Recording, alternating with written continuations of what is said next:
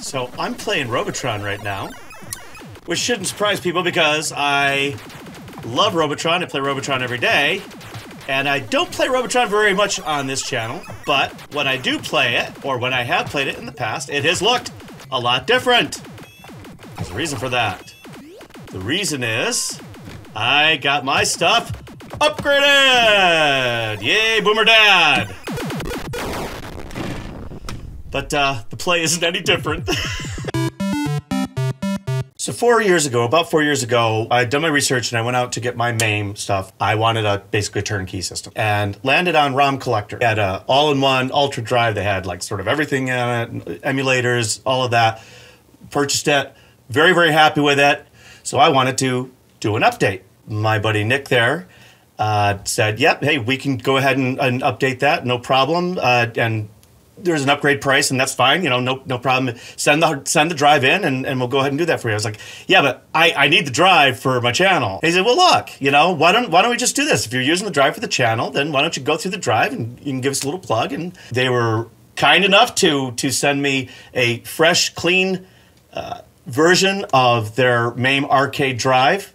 Fully updated, fully current, and I've got a little bit of work to do too because I've got to go in and start changing around some of the settings and all that stuff because I have to everything's sort of reset, so I've got to go in and backtrack on some stuff, which is fine. It's pretty easy once you get going with it. I never really got into the actual intricacies of the emulators and all that and trying to set up hyperspin wheels or separate hyperspin wheels because I just sort of jumped in and then I kind of started the channel soon after, and now that I got a fresh drive and I've got to go in and redo some settings and all that, it's a perfect opportunity. Your own wheels and then wheels within wheels and modify wheels and all of that. So that's cool. That's cool. And I had never really thought about doing that until the channel game list has sort of exceeded my personal game list. So I want to split those lists out, and I wasn't really sure how to do it. And like I said, the all-encompassing hard drive that I had gotten from them originally,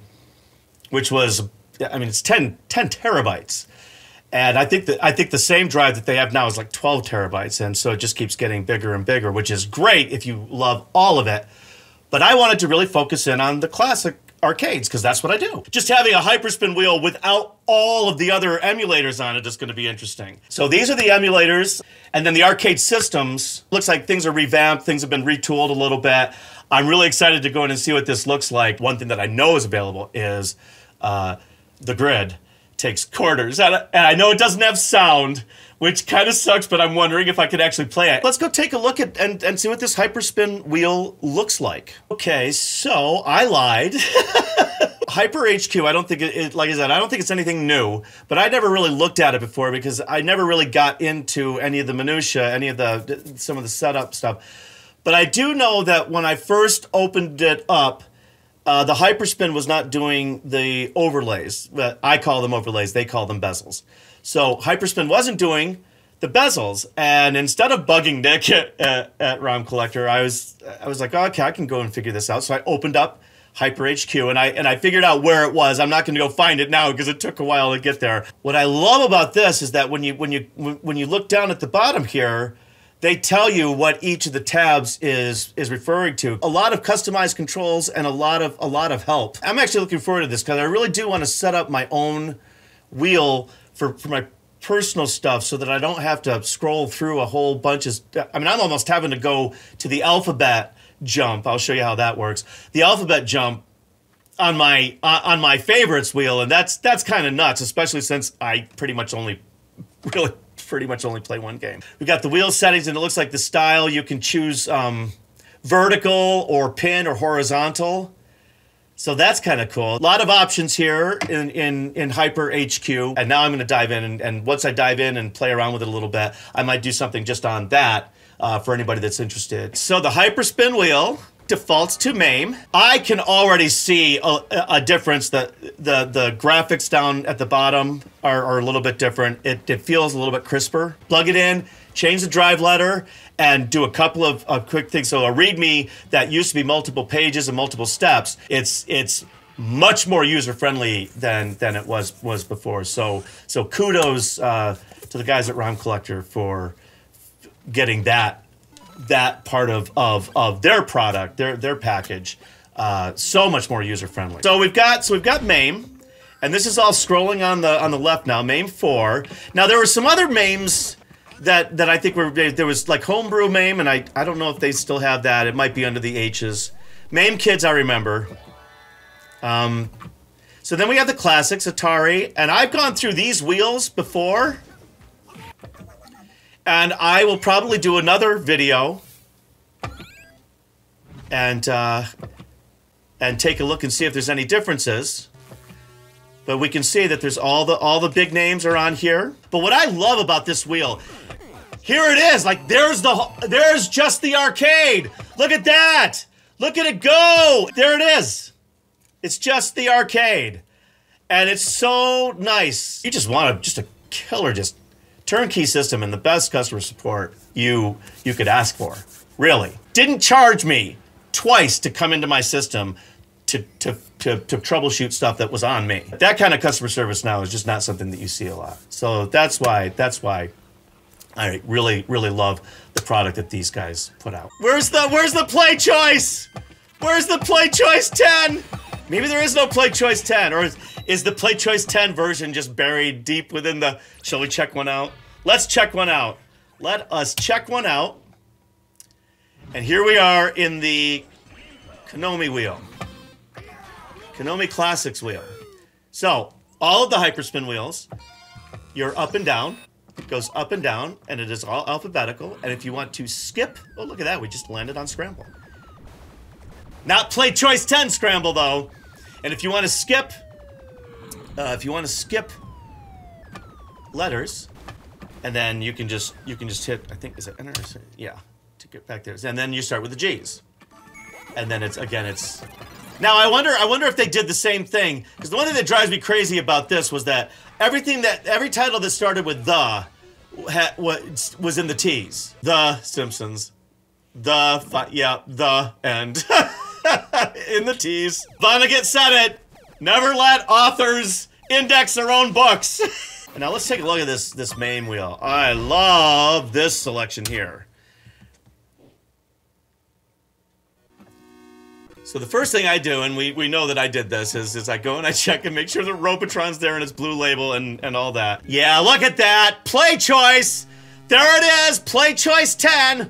Ruining Rad Racer. I've really got nothing against Play Choice 10, except for the fact that I haven't played a single Play Choice 10 version of a game that didn't just absolutely chew that junk from between my toes. I'm gonna want to change the settings for Pac-Man. I have a center joystick that I like to use. It doesn't matter why I did.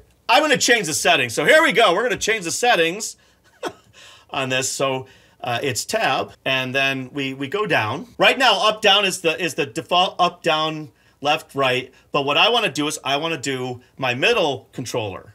So how I'm going to do that is I'm going to hit enter here, and so now up I want to be my middle controller, which is O. And then down I am going to have that be my middle controller, which is M. And then we're going to go, and then left is the next one. So left is going to be J. These letters look familiar, but I don't have them memorized. And then our right is going to be L. And that's good. So we're going to return to our previous menu. And then we're going to return to our previous menu. And we're going to close the menu. And now we're going to add a quarter. And we're adding a quarter. And now we're going to start and see if, not using this hand, using this hand, if we can control our Pac-Man. And the answer is yes. What do you mean you only have 3 lives, Boomer Dad? That's not any good. No, it isn't, especially since we play like this. You can actually pause the game. I think pause is 7. All of it is keyboard. It's just a great big huge keyboard that looks like a game controller. So we are going to add 5 lives, and that's as much. So now I can go up, no bonus life, or a bonus life every 10,000, and these are all dip switches. Now, if you notice the graphic down here, the switches, as I change things, these switches change, right? And what they would call it is it was dip switches. And there would be switches in the back. They used to have hard drives that had this. Little configurations to make master and slaves. I just went out, and actually let me switch this over. And let's come back. Sometimes it doesn't do it. I've done that before where I go in and I think I'm gonna cheat and then it won't let you add the lives. Most of the time it does take, but sometimes it doesn't give you any options. So, yeah. See, so now we have 5 lives. And that's why Boomer Dad starts every game like the little crying girl that he is. All right. And that's how most episodes end. It just feels tighter. It just, everything's snappier on this whole system. I love it. I really love it. It's just fun to just go in and just see all of these games. I was sitting on my dad's lap playing computer games on an Apple IIc. If you had told me that I was going to have something like this when I was in my 20s, I would have said, there's just no way. I mean, this is just really, really, really insanely cool to have all of these games at your fingertips for a couple $100. And you don't have to do the whole big, huge thing. An Xbox controller, you can play, what, 75% of these games right out of the box. It's really a lot of fun.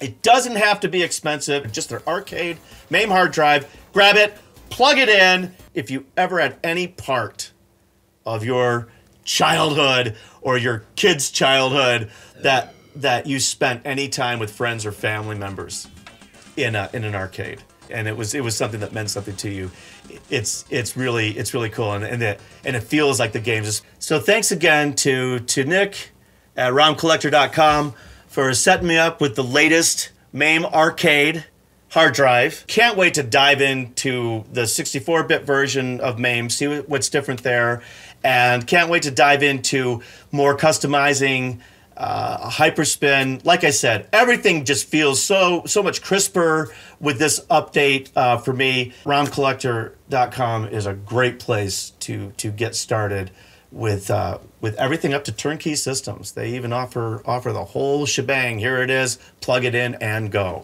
Thank you for watching, and I hope you have a fantastic day.